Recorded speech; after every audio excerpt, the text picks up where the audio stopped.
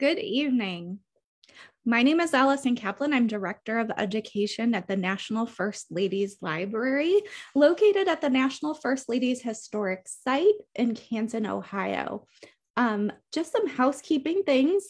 I wanted to make sure as we're getting started, you should be able to see a PowerPoint on the screen, and you should be able to hear me. So I just want to confirm that you can see everything okay. And I'm going to test it out. No PowerPoint. So let's make sure.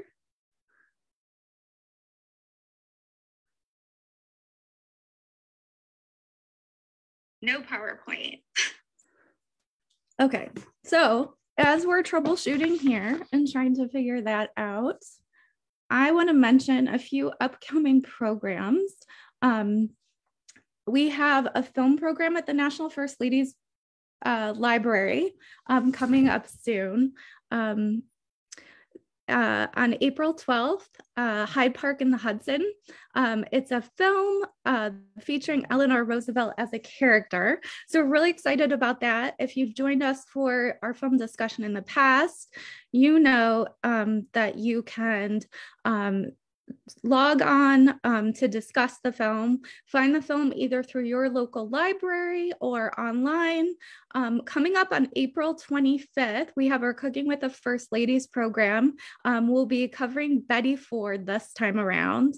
And then our book club, I'm really excited about May 23rd. We're going to be reading Karen Tumulty's Nancy Reagan biography. And again, give me 1 second and we will fix up the PowerPoint as we go to get started. Sorry about that. The presenter and I can see it, so we're just going to troubleshoot it really quickly. And let's see. April 18th, our Fun with Flotus program we have coming up. It's related to Easter, and it is Nancy Reagan and an Easter celebration, a totally 80s Easter celebration. That is a children's program. And then we're super excited to bring back our legacy lecture on May 4th. We'll have Anne Hand, the jewelry designer, with us for a special Q&A. So I'm gonna it looks like Laura's saying the screen sharing is paused. So we're going to come back on and have Laura test it really quick, and I'll introduce her as we're doing that, if that's okay with everyone. Apologies, we are dealing with a few technical issues. We're working from, instead of PowerPoint today, I think Google Slides, which is new to me.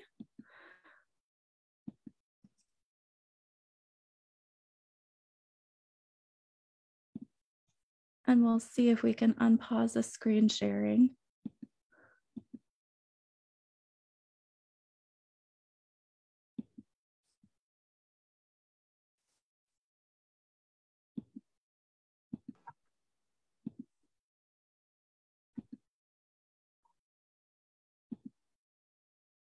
So I'm going to have Laura come back on the screen.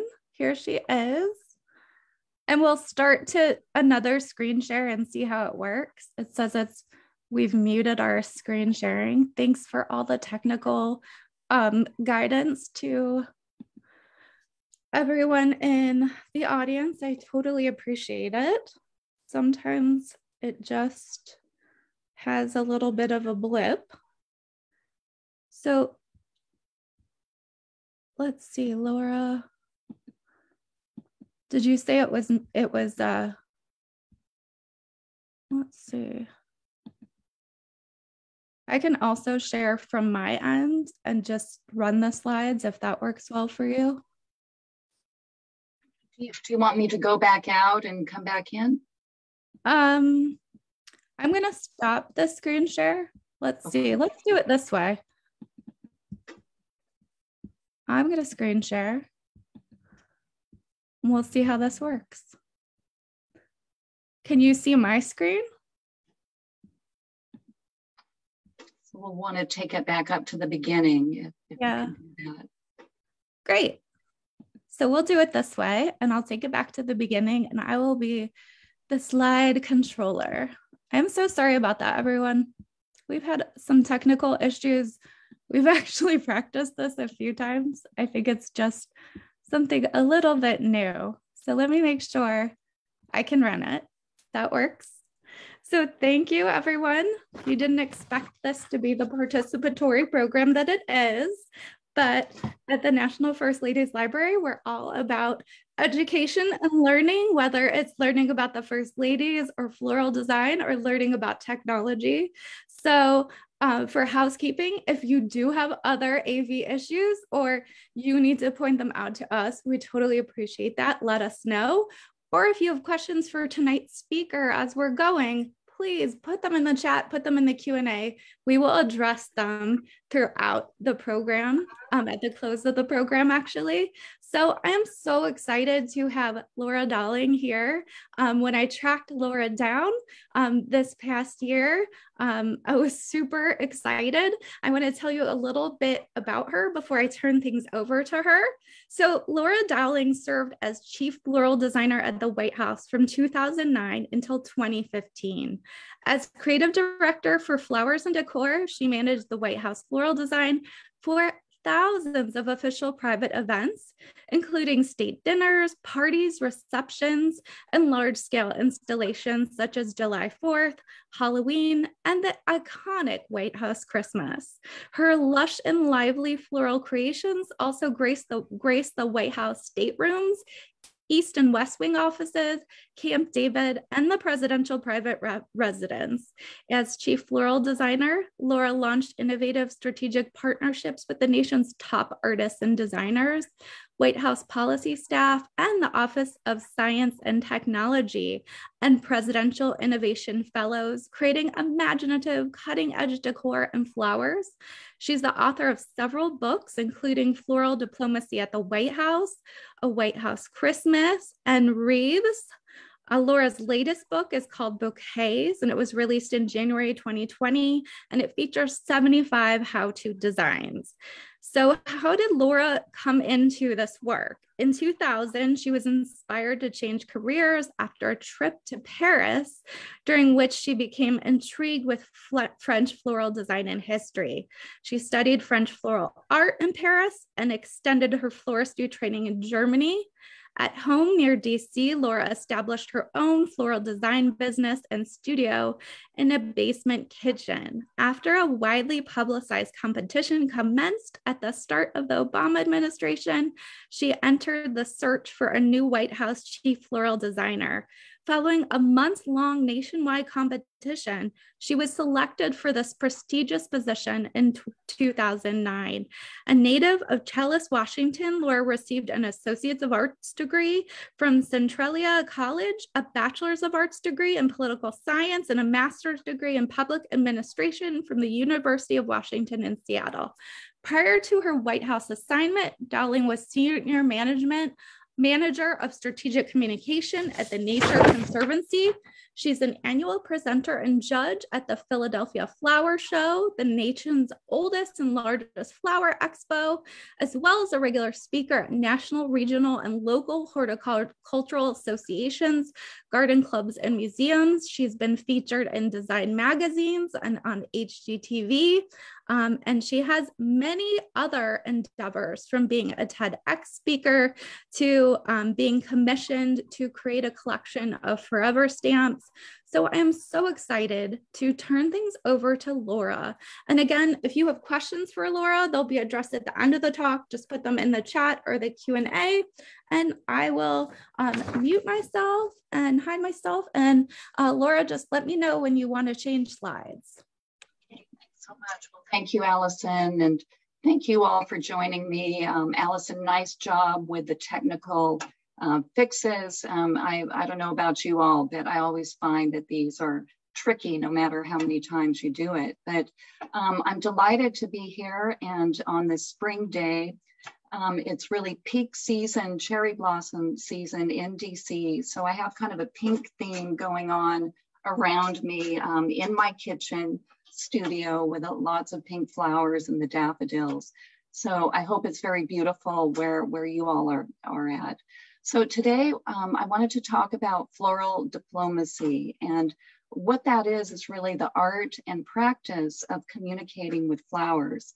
We all do that, I think, inherently and intrinsically on a personal level.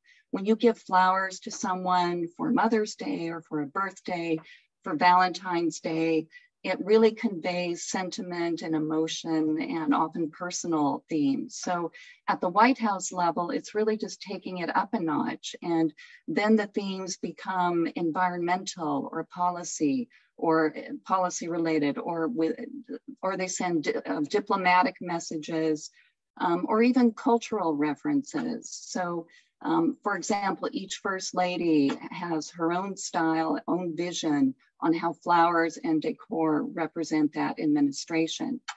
So the next slide shows how floral design and the art of the table actually began. And when we think of First Ladies, they're the ones who typically decide the decor, the themes for White House events. But George Washington actually was noted in the beginning for creating these incredible table tableaus that represented what he felt were our American ideals. So he didn't want anything to be too regal, too much looking like the monarchy. So his idea was that it should be understated elegance. And you can see this table setting at Mount Vernon with the French porcelain, the elegant tableau, that's that mirrored piece in the center of the table. I feel like George Washington really set the tone for style and entertaining. The next slide shows how Franklin Pierce, who was the 14th president of the United States, he is really credited as the one who took flowers at the White House and took them to each of the various rooms. The reason he did that, because he and his wife suffered a grave personal tragedy. Their 10-year-old son died. I think it was a train accident. And his wife, Jane Pierce, in the next slide, you can see how she was in mourning. She wouldn't come from her room. And what the president did was put the flowers all around the White House and in the various rooms to try and draw her out and make her feel better. And by all accounts, that worked. But I think you can see how sad she is. The next slide, Allison, if we can, shows Mary Todd Lincoln, one of my favorite First Ladies. Her style with the flowers, embellishment in the hair, around the dress, even the base of the dress. Apparently, she was quite a style maven and made fashion statements. She was on the cutting edge of decor. If you have a chance to look at the Lincoln china, it's really interesting. The color of it is called sulfurino purple. It's a fuchsia, combination fuchsia and purple, cream middle with this border and then a gold rim around it. But at the time, it was very fashion forward, cutting edge. It's still one of my favorite in the White House collection, one of my favorite pieces. But Mary Todd Lincoln always exceeded her budget, but she was a big fan of decor, apparently. The other image at the top shows the Monroe Plateau, one of the most priceless pieces in the White House collection during the Grant administration. First Lady Julia Grant did not particularly care for the Monroe Plateau, apparently. I'm not sure why, but she had the in-house staff create these copper ribbon embellishments to fly out over the top of this. So when you look at this table setting, look how high it goes. I mean, it's really gilding the lily. Even after all that, she still didn't really care for this design or this piece, and apparently had it banished to the offsite warehouse where it was stored for many years, but eventually made its way back. I mean, today it's used for special occasions. Twice when I was there, when there were official visits from the President of France, but it really is an incredible piece. The lower image shows the Blue Room as it's set up for a White House wedding. Grover Cleveland was is the only president to have ever been married at the White House. And you can look at the ferns and look at the stylish topiaries and things that are used in the blue room. The next slide shows this couple, Grover Cleveland, who was 47 at the time, his young bride, Frances Folsom, only 21, which caused a bit of a scandal, but kind of an exciting thing to have a White House wedding. The next slide is Mamie Eisenhower. When we talk about White House flowers, you have to mention Mamie Eisenhower and her quintessential favorite color of pink. I did a little research and found out that pink was her favorite color. She felt that it looked good on her, that it complemented her eyes, but it was also a color that she used in her household decor. When she was traveling as a military wife, she would go abroad or different places and always have an element of pink, her color scheme, pink and green with creamy, like a cream colored accent. So one of the stories I really like about the White House is how the president would bring in on a tray her breakfast each morning with a little single pink carnation. So that was one of her favorite flowers.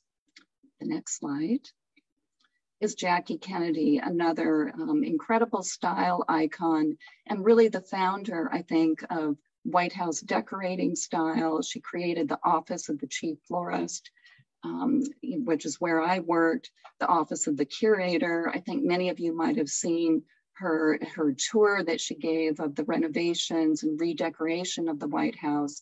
If we look at the next slide, you can see her style, which is really a timeless look of garden style. The flowers are open and they look almost as if she could have gone out to the White House garden and selected the flowers and put them in the various vases.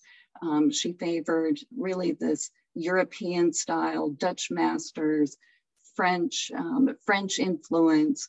And the first White House florist was actually from the Park Service. So she taught him her favorite style of design, which I think is so interesting. And then the next slide shows how Lady Bird Johnson continued her theme and really put her own stamp on style. She had her Wildflower Initiative. You'll see the china from the Johnson era. Another one of my favorites because of all the flowers that have meaning there around representing the 50 states. And then the eagle motif is, of course, the presidential seal. So when I first came to the White House, I was intrigued. There was a big cabinet behind my desk that housed one example, one plate of each of the White House china sets. And so when I pulled out this plate, I thought, this is incredible and would be perfect for a ladies' luncheon. So I had the linens, the flowers, all in shades of pink and peach. And at the time, the social secretary, I think, said, well, you know, that's not available. Apparently, the china had been banished to the warehouse because someone thought that it was an old-fashioned design. You know, it looked like grandmother's china. But we talked about it when we looked at how it all came together and how the flowers had this other layer of meaning for all the states. They decided that, well, yes, that could work, that did work. And they brought the china back, all 220 place settings, which I think the curators grumbled a little bit about. But it was fun to use. We used it very many times while I was there. The next slide shows Nancy Reagan, and another iconic first lady with a style featuring this signature red. Her favorite room was the red room. There's a portrait in the east entrance in her red column dress. And then the Reagan china, which again was very timeless in its design with this almost orange red blend. It was perfect at Christmas time. We used it for the China State dinner when red was a major theme, but you can see how the color is her signature color, really, Nancy Reagan red. The next slide. Rosalind Carter, a different approach where Nancy Reagan, I think, favored the really high style, glamorous look in flowers and fashion. Rosalind Carter liked a more homespun garden style effect. So she often used branches and materials from her native Georgia, camellia, things in bloom, very seasonal displays. Here she's actually arranging flowers with Joan Mondale, the senator's wife, and seems to be really enjoying it. And the next slide is Laura Bush, and a different style. So I would call her sensibility very classic, very elegant, but with a modern touch. And by modern, I mean with the color choices, bold, monochromatic, bold colors like this. And if you look at the china, this beautiful green trellis pattern, it's actually based on a historic motif from the Madison china. So I use this china so often, would recommend it for different events. It was really just so versatile and beautiful. And that was really, when I think of her design style, that's what it looks like. And you'll see the next slide shows a Bush State dinner where this charming display for India, topiaries that look like elephants. And I can only imagine that these were quite conversation pieces. The next slide, please. And during my tenure, we were lucky to have 2 France State dinners, and the iris is the national flower of France. And here it is represented with this watercolor table linen, and all the tables alternated with different but complementary designs. The next slide shows the president and the first lady with the president of France, and you'll notice that he's there alone. He's a bachelor. Well, this is the previous president, Francois Hollande. He had a girlfriend and a mistress, and I guess couldn't decide which person to bring. So he came alone, and luckily that was not my problem to worry about, just the flowers. The next slide, please. And in the private residence, always before a state dinner, there's a private reception for the principal. So this is a time before all of the pomp and circumstance of the formal dinner where the principals get together. They have a drink there. You can see the Marine Band, the quartet playing, and it's just a quiet time, a personal time. And this was an opportunity to really tell a story with the flowers. So for the France State dinner, these flowers were spring flowers in bloom, the Yves Piaget, the pink roses. I would always give notes to the First Lady on the flower selections, what they meant. You can see the bamboo trellis that's there, like a French garden style arrangement in blooming lilac and jasmine. And this would be an opportunity then for the First Lady to have a conversation and show that they're honoring their guests. And the next slide. So here's a picture of the White House cooler in the flower shop, a place where I spent many hours over 6 years, about 100-hour work weeks. And these were flower. You can, if you look closely at the rack there, this is the vermeil bamboo, the centerpiece, my favorite centerpiece that Jackie Kennedy selected, gold over silver, and it was just the right size, the right proportion to create beautiful flowers. And the next slide we'll go to. Okay, this is for Halloween. I think, Allison, if you back up, there might be one that we skipped over. Yeah, want to show that one because here I am after my competition to compete for the White House flower job. And I look at that now and let's see where I think we're going on 13 years ago.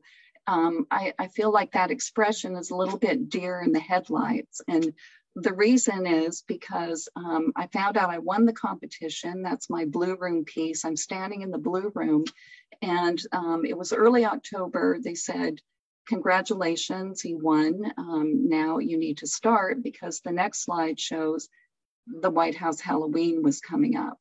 And that was the year that Johnny Depp was in Alice in Wonderland, and there were the Star Wars characters, and we had lots of decorations to create. So these are giant oversized wreaths made out of vegetables. And you'll see an ongoing theme in my White House displays during this time, that the fruits and vegetables played a role. This was part of this policy initiative that the First Lady had, Let's Move. So it was an homage to that, showing in a subtle way, I think, making the case about healthy eating. So the next slide shows some more Halloween decorations. The Obama family dogs, Bo and Sunny, they're not the real dogs here, but we created replicas, many replicas out of all kinds of black and white material, and dressed them up. So you have Sunny the sunflower, Bo the pirate. We'll continue.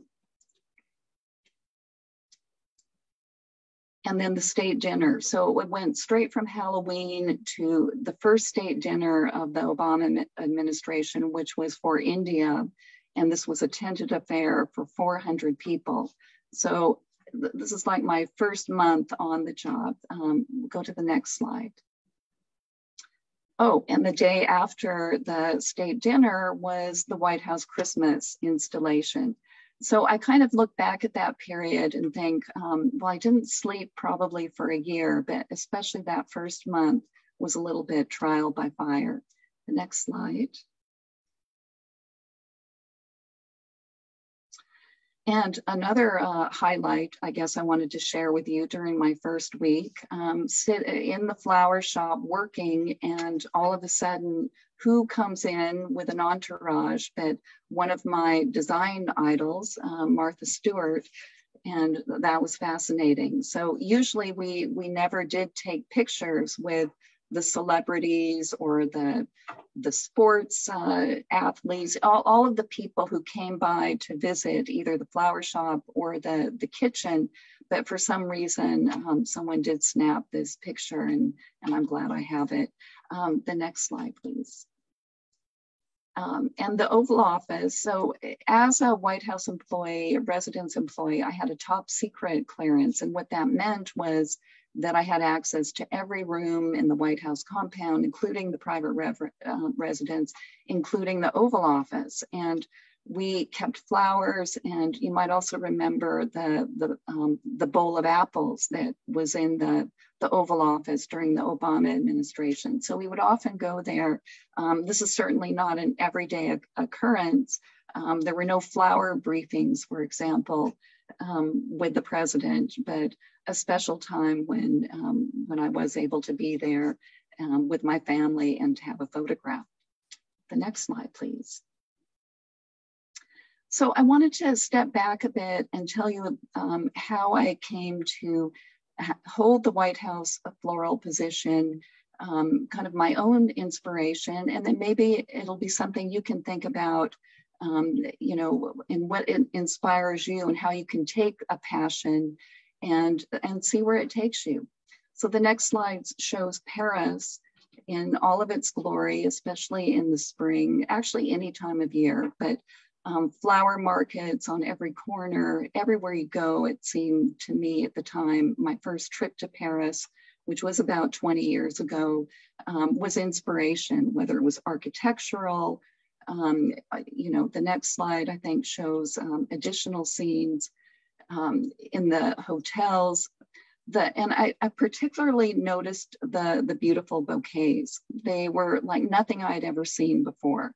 So this opulent style, the grand bouquet, it just made a statement. It commanded your attention, but also very much a garden influence. So a natural style of flowers. You can see on the right, the lilac, the roses, lots of roses and peonies, classical flowers, but put together in this really intriguing way.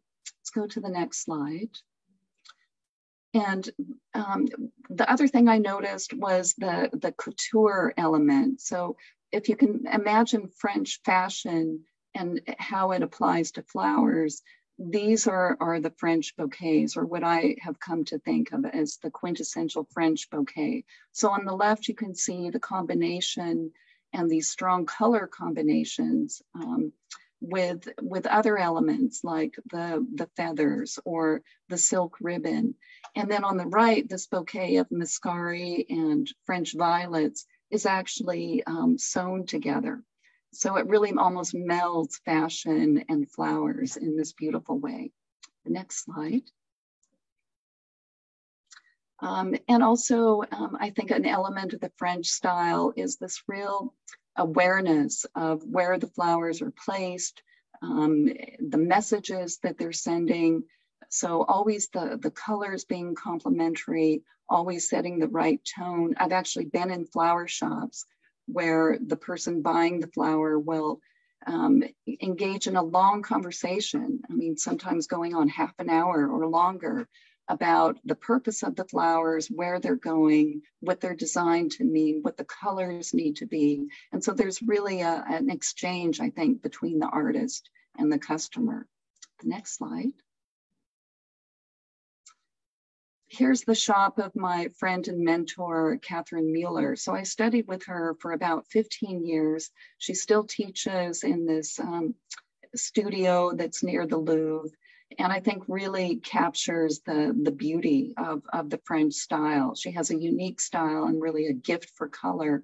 And by studying with her, I felt like I learned the techniques. It gave me the groundwork to then come back home and start to develop my own style. We'll go to the next one, please. And so these bouquets that I created in the French style, photographed in Paris, but really with the French flowers, with this composition that starts with a base of greenery, and then the flowers are made in a spiral technique. You build it in the hand, and always with things that Catherine used to say, you need the butterflies, you need the escaping elements that give it a whimsy, or on the right, you can see there are actual butterflies, faux butterflies with chamomile. And I think even there's an unusual element of rice cakes that are built into this one. So this was a special bridal bouquet. The next slide. So I'm in my kitchen. This is my kitchen studio. And when I came back from Paris, I wanted to start creating. And I realized that the French technique was a little more complicated, or there was a lot to learn about it. So working full time, I would take a vacation, go to Paris once or twice a year, and study flowers, study with Catherine. I met some other French designers, come back to my studio, and then I created a little part-time business. So on the side, evenings and weekends, I created bouquets for weddings and small events, small parties. If we can keep going, I used my house as an experimental backdrop. So here's the kitchen. The kitchen table that was really where I built and constructed all of the bouquets, but experimenting with different colors, different combinations of china, and always working in this French concept of building a structured bouquet that has movement and liveliness. The next slide. At Christmas time, so I live in a period house. It was built in 1800.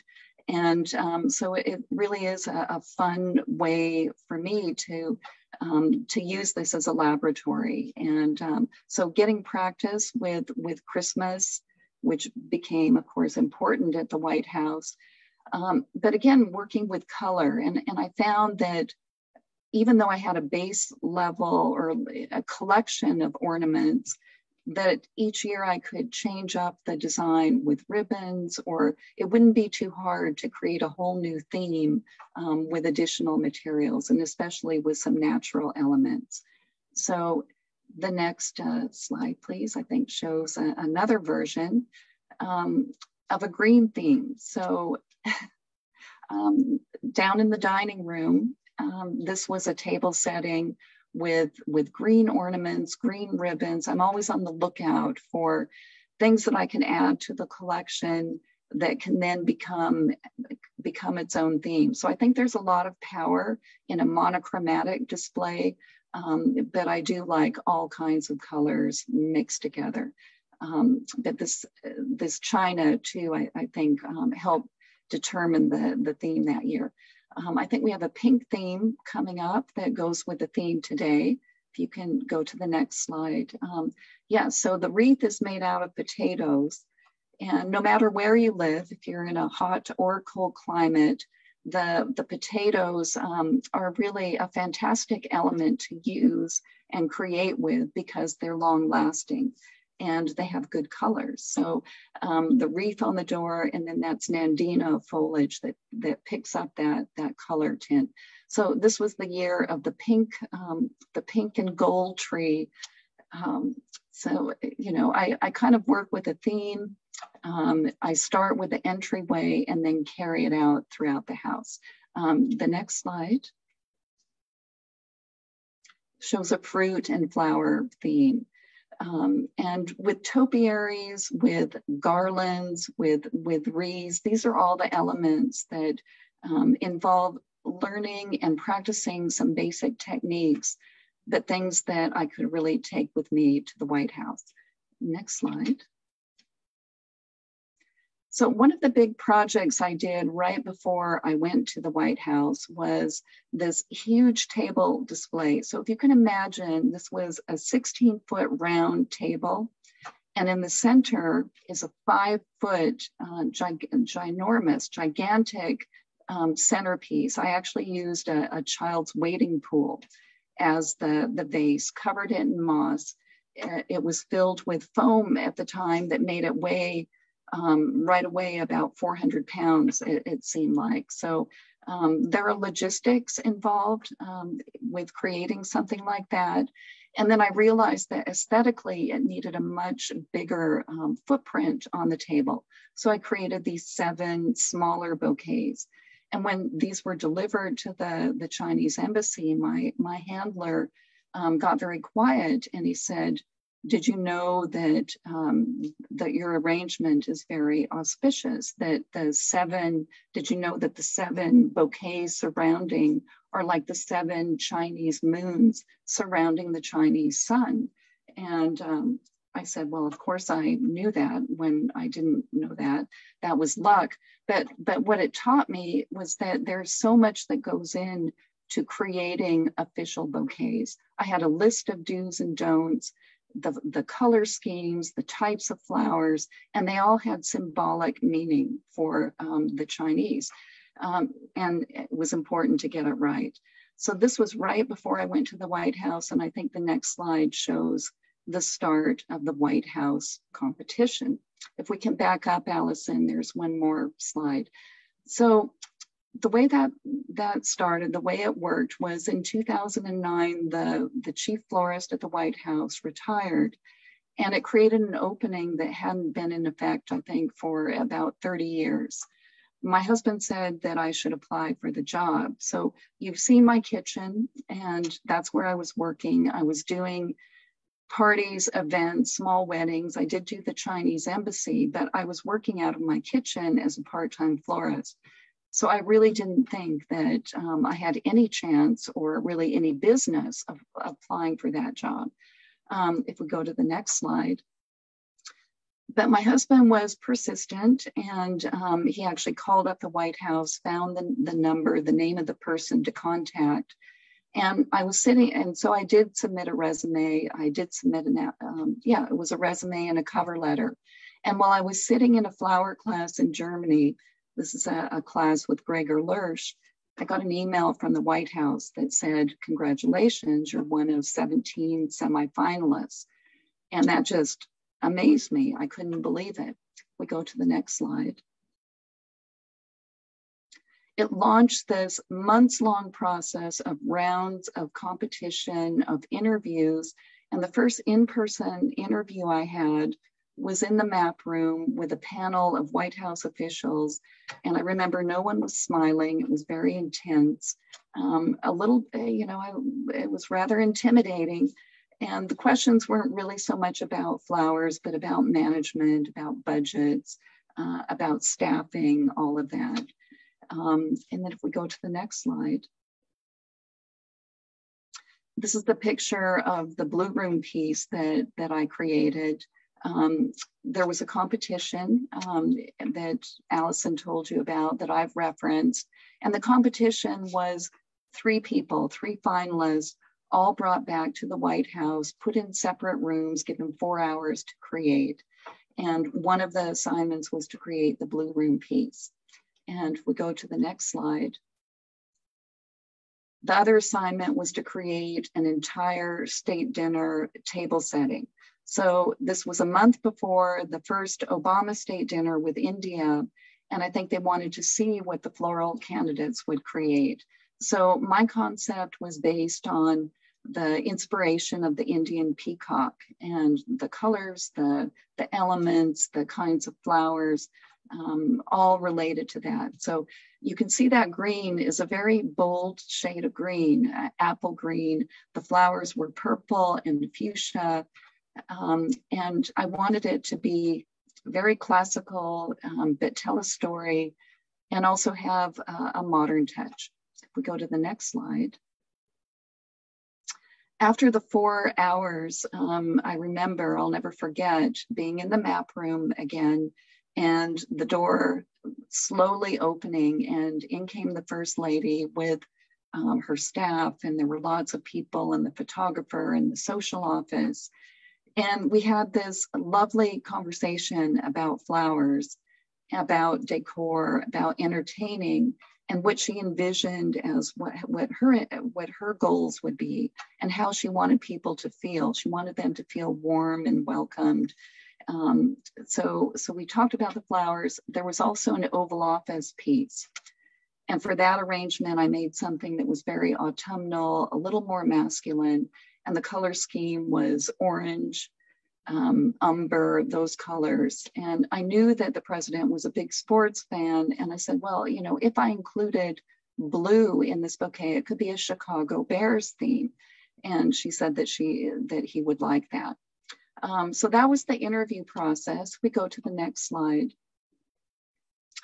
And then this launched that whole month-long incredible experience of putting together the state dinner. So you see the competition table and how it translated into the tent. And it's also fun to note that the use of vintage White House items like the Nixon era chandeliers, the china was the Bush china that was used in the tent. Again, it was for 400 people. And then in the background, you can see the magnolia topiaries that were about 16 feet off the ground, all made with sustainably harvested magnolia. So there were all of these themes that told a story, and the Indian peacock was really the starting point. The next slide, please. And then another fun state dinner, and this I think was the second one for Mexico, was another opportunity to tell a story with the decorations, with the elements. Those are the incredible vermeil candelabra for the main table. The baskets were handmade in Mexico and gilded. So similar to the Tiffany bamboo centerpieces, but again, everything was designed to tell a story. The linens and the colors of the flowers reference the Mayan sun and sea gods. If we go to the next slide, you can see the whole room and the strolling quintet before the dinner. But this was a very fresh, vibrant color scheme. The next slide, I think, shows, one of the most memorable elements that I ever used in my designs, the prickly pear cactus, which had a lot of pricks on them that made a few of the volunteers, a few of the staff see the White House medics. So here they are as arrangements. They're indigenous to Mexico, so that was the whole concept. But it was really a lesson learned that because no one wanted to take them down afterwards. And that was definitely a one-time design. The next slide, please. So the White House Christmas was my favorite time of year the holiday season in general, it was year round at the White House because of the scope and just the dimension of it. If you go to the next slide, it started in the flower shop with coming up with ideas and brainstorming. 24/7 was how we worked there, and the Christmas ideas really started in January throughout the following year.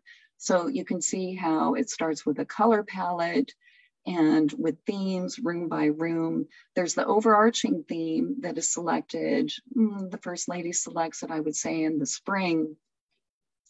And then it's not revealed until the decorations are revealed. But at that point, we would create these examples. It was always easier as a designer to show people who maybe weren't designers how something would look in real life. The next slide, please. One of my favorite projects, and I think one of my favorite volunteers is actually on the webinar tonight, was responsible for helping to make these designs. These column covers that are plywood base, 14 feet tall, about 5 feet wide, 8 inches or so deep, that the carpenters are putting up. I remember this day, we were filming for HGTV, and there were some cutouts around the bottom to go around, I don't know, fixtures or moldings. And the carpenters cut the wrong end. So this had to be redone. And when I show you a close-up, you'll see how painstakingly tedious work, but really detailed work it is. If we can go to the next slide. Well, this is the finished design and with Nancy Reagan, but they're made out of berries, out of pine cone scales and folded leaves. And I think the next one, Allison, is the detail piece. So 60,000 berries, you know, tens of thousands of pine cone scales and these folded leaves. So it took a team of volunteers and then a few very special volunteers to measure the design, this illusion cube motif that was also referenced in the Red Room. There's a very famous table that's a marble top that has this very same pattern. So, you know, a subtle way linking these designs together. So next one, please. Some more favorite projects. These are the Red Room vases. And I think a lot of you know that one of the White House traditions at Christmas time is to have this cranberry vase in the Red Room, a cranberry topiary. And during my tenure, it was fun to switch it up every year and create something that had a cranberry element that maybe was a little different, something that people could wonder about and look forward to seeing. So these are two examples of sugar flower vases made out of sugar paste. So everything you look at there, you see on the left, the flowers, each petal, each berry. On the right, the whole vase is made out of sugar flowers, and then I would put real flowers in the top. So I always thought that was one of my favorite projects. Next slide, please. And here's the Red Room with another version. This time the cranberry element is in the windows with the wreaths. So I think different types of striped berries that are red on red theme, very saturated color. If you've ever been to this room, you know what a magical place it is and why it is the favorite room of several First Ladies. During the holidays, the fires are lit, and it has a very cozy atmosphere. Next slide. The Green Room often had an environmental theme. So these are actually trees made out of recycled aluminum cans that were cut. We cut the ends off, fringed them, and created these very classical topiaries. And it's amazing that the aluminum can is a wonderful crafting project. Little sharp edges, you have to watch out for that. But when you're using something that is not organic, I always like to add the organic touch. So these are thin boxwood garlands and the finials. So having that balance of the fresh with the inorganic, but the silver matched the silver of the silver set that is often displayed in this room and was a nice counterpoint to this green damask wall coloring. Next slide. So the blue room was always the centerpiece of the whole holiday display, with the biggest tree. You know, it was almost 19, 20 feet tall. It took a whole team of volunteers to decorate it. Thousands of ornaments, thousands of lights, but it was always just spectacular. It often had its own theme. One year I remember when HGTV was filming that they were delayed 4 or 5 hours getting to us. And it was because the blue room tree was so large, oversized, so fluffy at the bottom that it couldn't come through the north portico door. So they actually had to take off the doors to the blue room and kind of ram the tree in there. I think it took about 20 guys, but eventually they put the tree up, and this is the result. The next slide, please.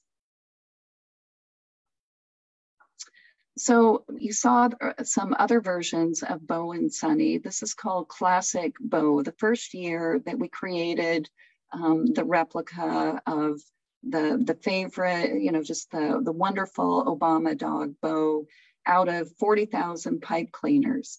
So we had volunteers over several months create little looped just garlands that we applied.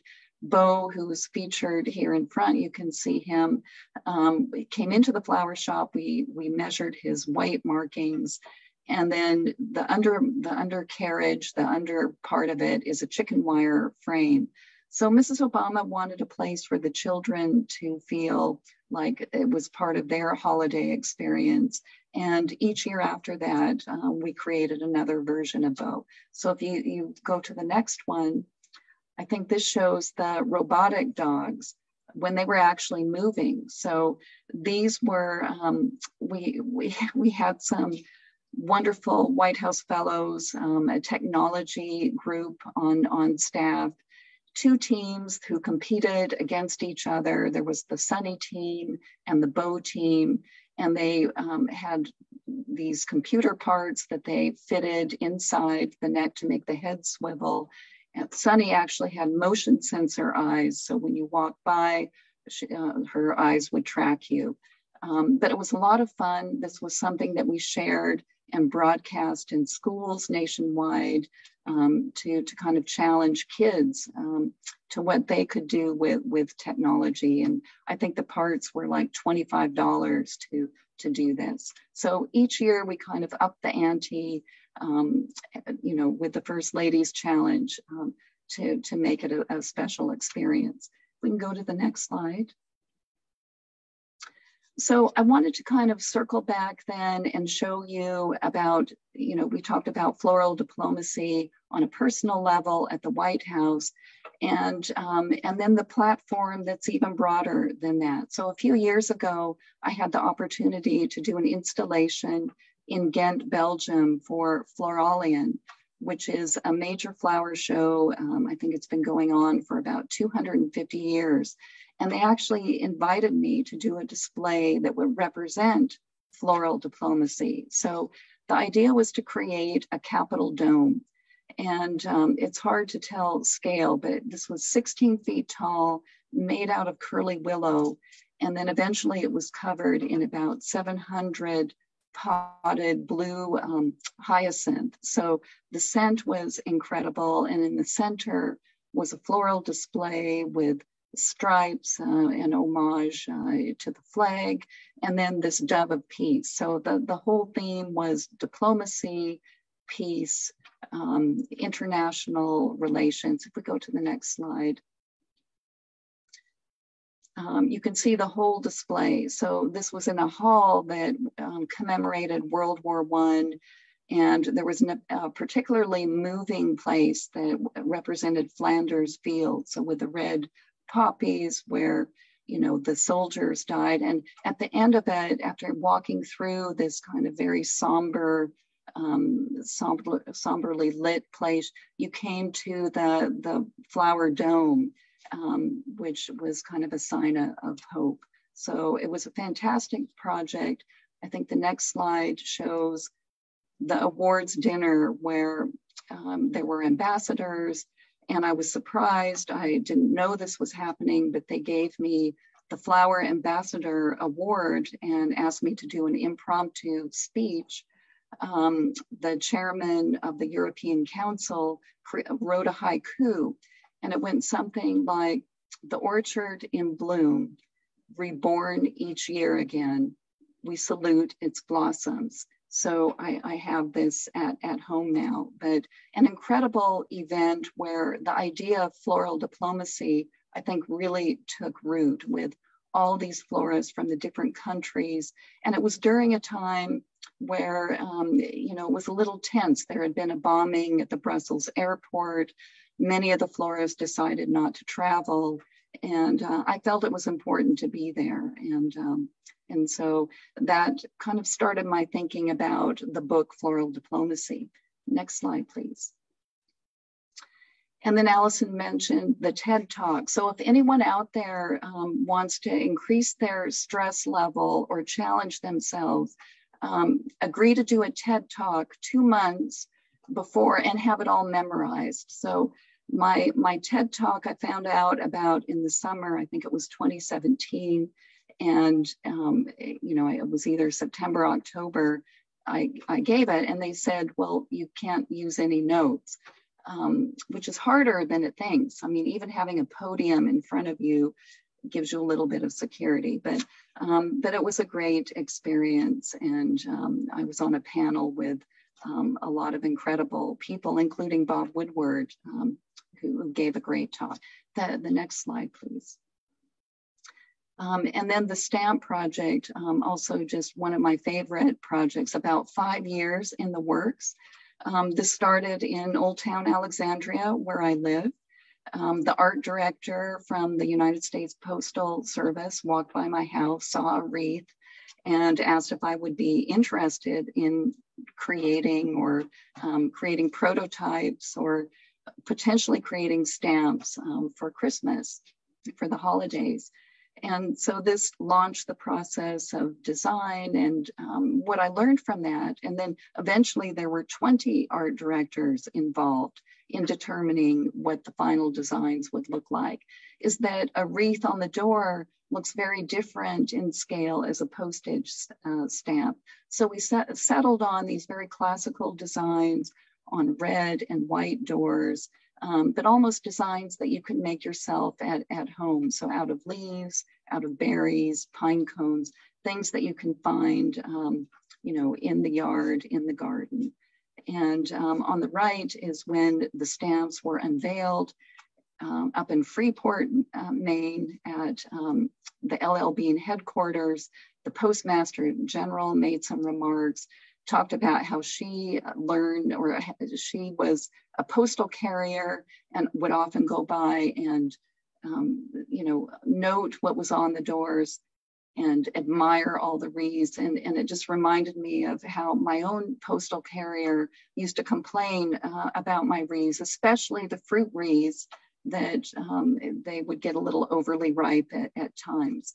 But so a very special event. Next slide, please.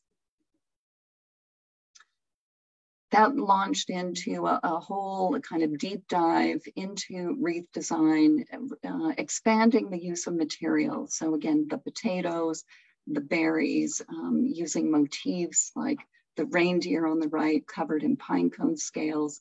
And we can keep moving, Allison. A few designs to show you. The one on the left is made out of 400 dried eggplant. It's about 4 feet tall. The apples and helleborus, all different shapes. I usually start with a base layer of greenery or ribbon, moss, something to give a form, and then the materials can float over the top. The next slide, I think, shows some more colorful designs of fruits and flowers.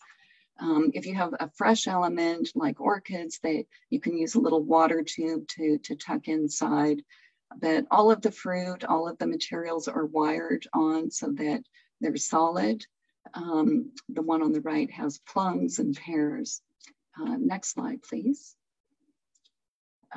And, you know, I love using just the things I can find in the garden, the foliage that's growing in the pots, the fingerling potatoes on the right go well with the pears. So when I go to the grocery store, I'm often in the produce aisle, mixing and matching and designing in my head what the next wreath will be. The next slide, please. So these led to the books, the Wreaths and Bouquets. And if we go to the next one, we can start looking at the flowers. I mean, because that's really where I started, you know, when I fell in love with the French design. So the theme is with these bouquets, Marie Antoinette, the really lavish bouquets in the garden style, using seasonal things, you know, the colors now of spring. It's probably my favorite season here in Virginia, with all the flowering branches. The next slide. You'll see the organic containers in a lot of my displays, but I also like to use classical things. So even the champagne buckets or wine coolers are wonderful for the larger scale designs. This is design is inspired by Monet, watercolor paintings, the flowers that just kind of, or the colors that just flow from one to the other. Next slide. The Provençal theme on the left of sunflowers with moss and wheat and lavender. So I always start with a theme and then I think about the container. The container provides like this integrated approach to design. So the pumpkin spice latte wreath on the right has little baby pumpkins and cinnamon, so more an autumnal theme. But by starting with a theme and thinking about, well, what will carry that out, it will really guide you to all of the right elements. The next slide, please.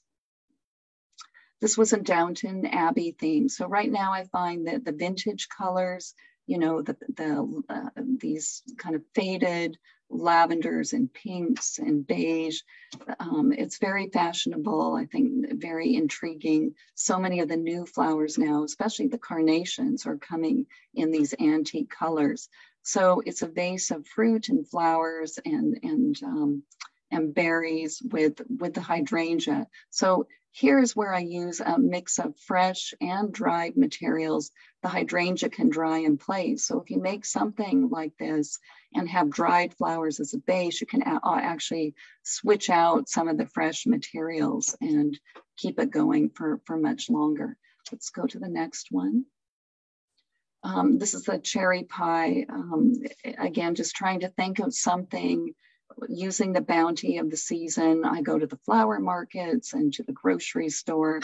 The crust is made out of a big wide yarn that's wrapped with craft paper and then just woven onto a simple bucket.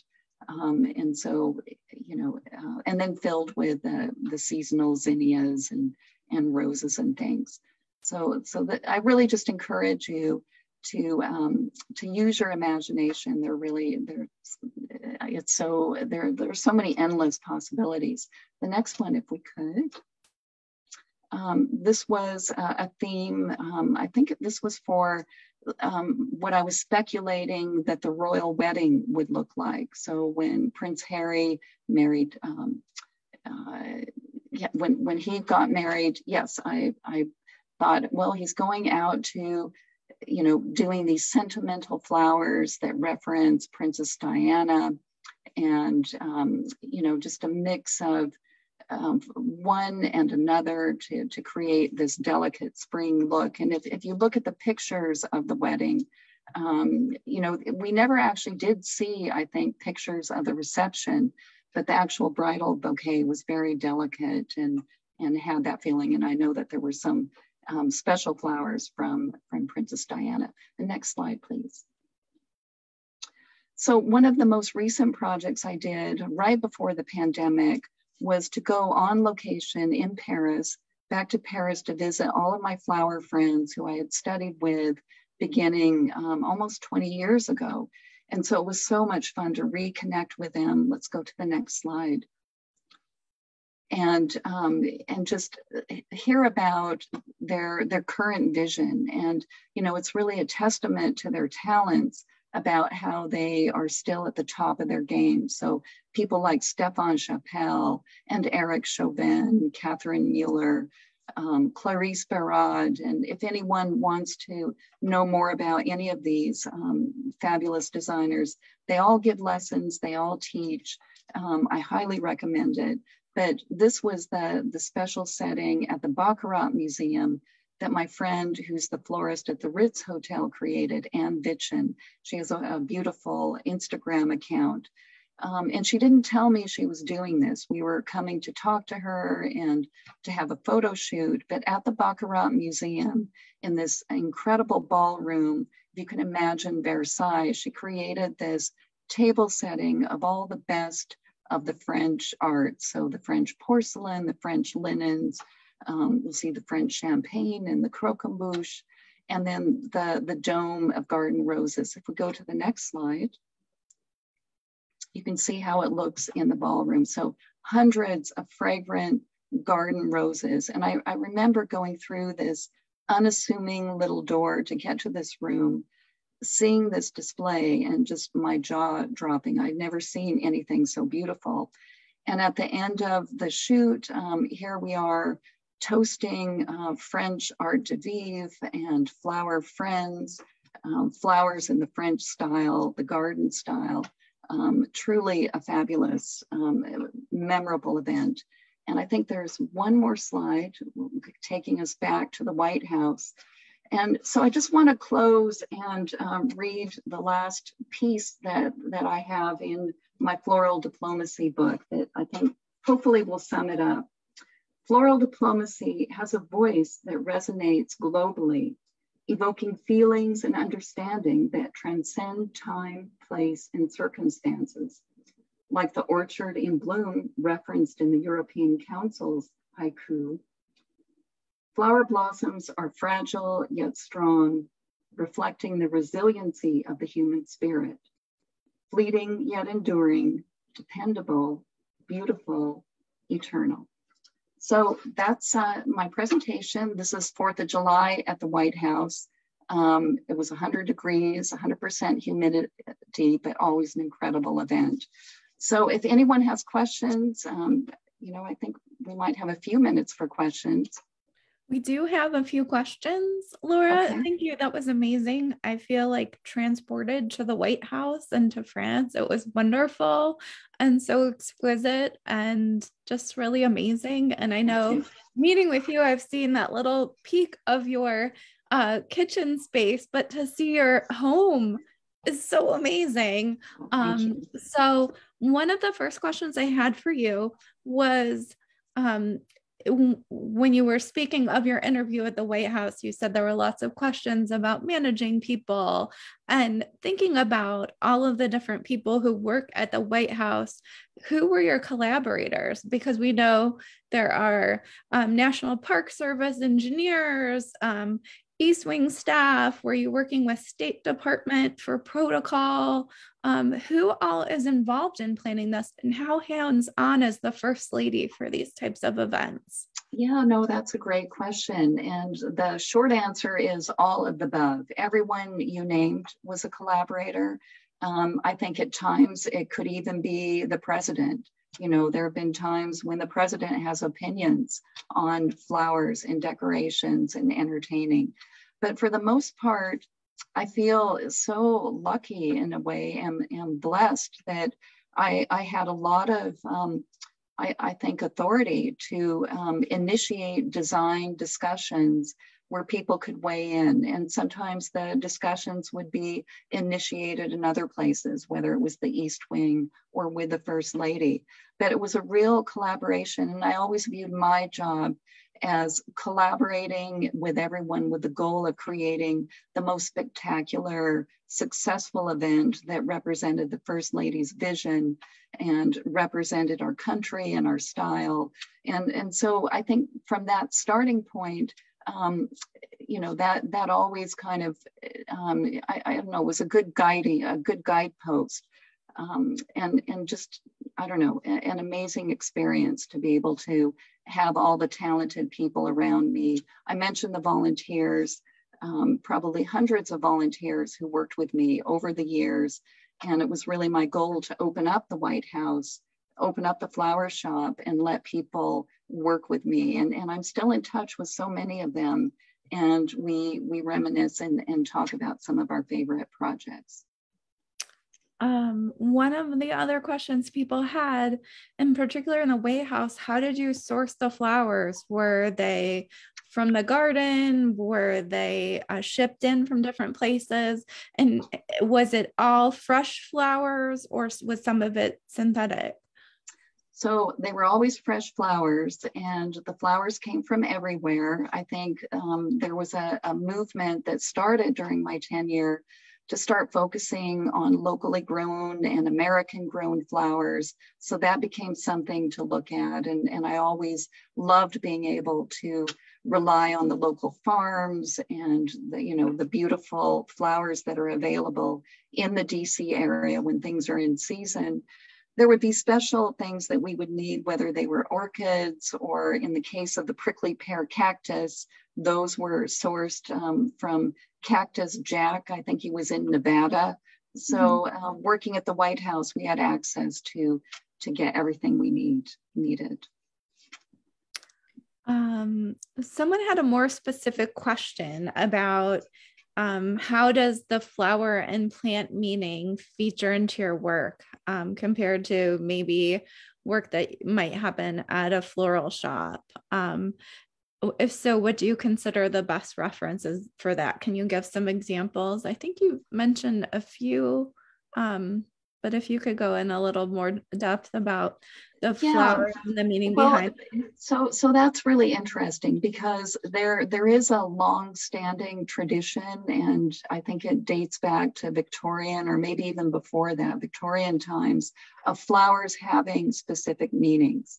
And what I would say my approach is much broader and more based on a theme or telling a story. So, for example, when we hosted the German Chancellor, Angela Merkel, in the research, we found out that she has a PhD in quantum physics.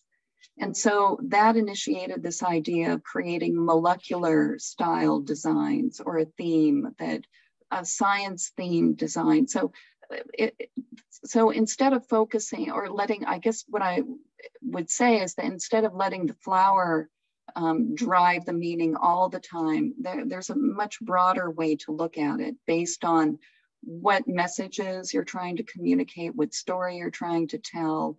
Other parts of that design included all little yellow, delicate flowers.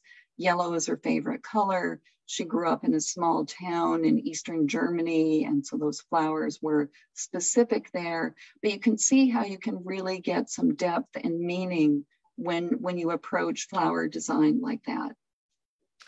Did the Secret Service have any role in screening the flowers? I know at Christmas when things are coming in, especially if you're working with some of the odder objects that you shared, like non-plant material, were they searching those or evaluating them in any way?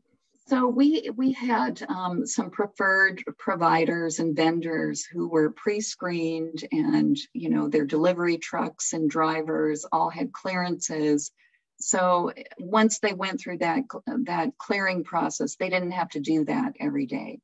But you're right. Anything that's sent to the White House typically goes through a screening process at an offsite facility. But for the ongoing daily things like, flower deliveries, there's a plan for that.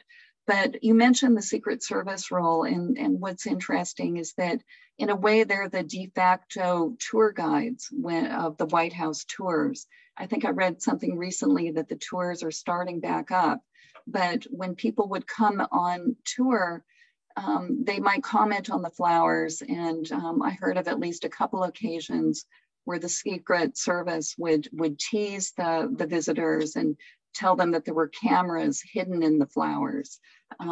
So I don't know that was the case. I think they were teasing, but they definitely played a role. Another question in the Q&A is, was part of your job to choose it looked like you had really great mood boards. Was part of your job to choose the tablecloths, choose the china, or was that kind of a collaborative effort? So that was always, I think, one of my favorite aspects of the job. And you can see by like the china collections I have at home, mixing and matching flowers and linens, was just one of my favorite things. So yes, it would start in the flower shop, typically creating different options, different moods, different storylines with the flowers, the china, the linens, the crystal, the candlesticks, usually from the White House collection, although we might switch it up at different times depending on the event. But yes, that was all part of the job. There's a few more questions and some shout outs from previous volunteers at the White House and people who have worked with you in the chat. So very excited to say hello, but also people who are curious as to how they can volunteer at the White House and if you have any recommendations. Yeah, so it changes with each administration. And I think over the last few years, it's gotten more formalized where starting in the spring, so I would actually say we're coming up on the time, probably around April, that if you're a holiday interested in volunteering for the holidays, you should go online, whitehouse.gov, I think, /holidays, and put your hat in the ring and make an application. They'll want to know what kind of design experience you have, what your story is. Maybe you're doing it together with a friend or a mother-daughter or a couple, but if you have a good story, if you have great experience, and then just keep following up, put the application in.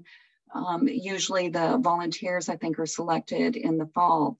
But the one thing I would also point out to people is that everyone clamors to decorate the White House, and with the decorations going up, the decorations also have to come down, and that's a big job.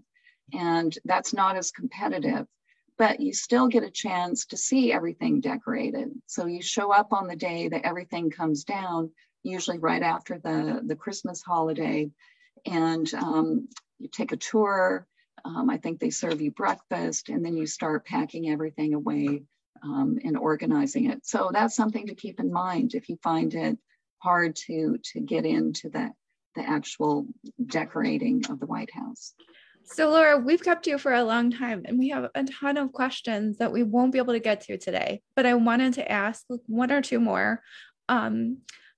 A lot of times when you go to a wedding at the end of the night, there are these wonderful floral pieces and people are clamoring to take one home. Is that something that happens at a state dinner? What happens with these flowers once they're used? I mean, just the thought of that is so funny. It kind of makes me laugh because, there have been times, I guess, when state dinner guests or White House guests have actually taken little souvenirs like the Eagle place cards, and they actually had to make duplicates and it might, I don't know if it's Oprah or someone even talked about the White House towel that is in the laboratory, that's also a favorite souvenir. But in terms of flowers, no, the flowers stay on site. They're especially if they're in the Vermeer bamboo or part of the White House collection, and then repurposed again and again after that. So you saw the cooler after an event, the flowers come back to the cooler and then go to other places. But that is a funny image of people carting flowers away. I don't think they would get very far. Yeah. So I wondered if you have any tips for people who are interested in getting started and creating their own floral designs at home. Obviously, your books are a great resource and people should look out for those. Are there any like tips you have for people who are starting to create their own floral arrangements? So my biggest advice is just to jump in and find a passion, find a style, find someone whose style that you admire and like. And most designers are teaching now, or you can find schools to go to. I think that's a great way to learn some basic skills. There's so much online now, right, where you can practice. And that's a key element too, that my kitchen became like my practice, the practice place. And like with any kind of expertise, whether it's cooking or art, I think you have to put the hours in.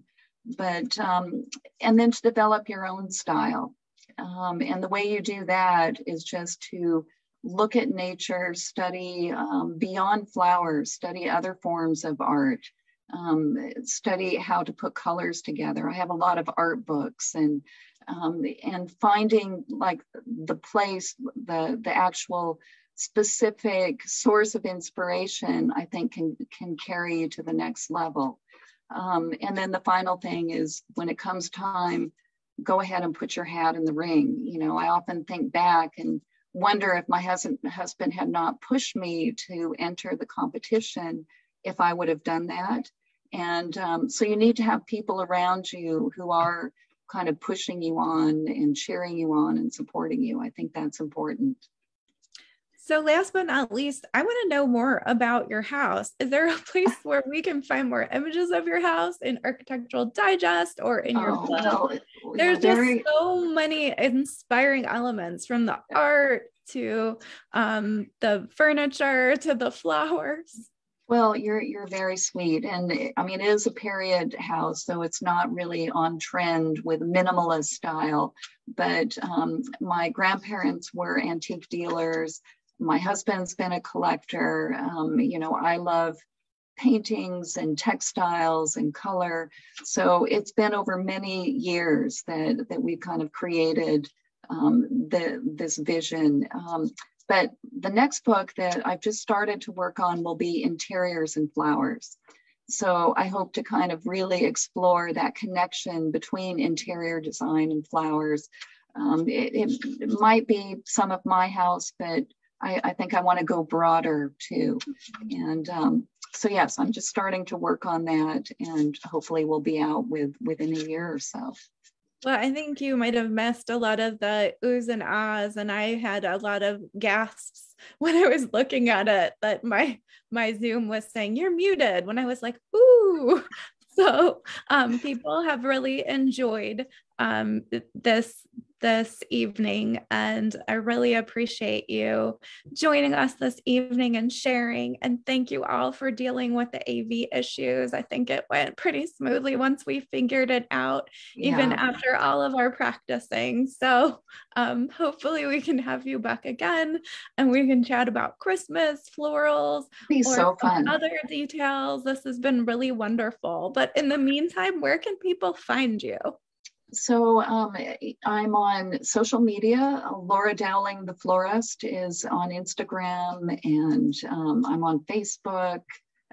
So yeah, that's a great way to connect. And for anyone whose questions weren't answered, please feel free to message me and I'll follow up. But it's just a pleasure to be here. Thank you, Allison.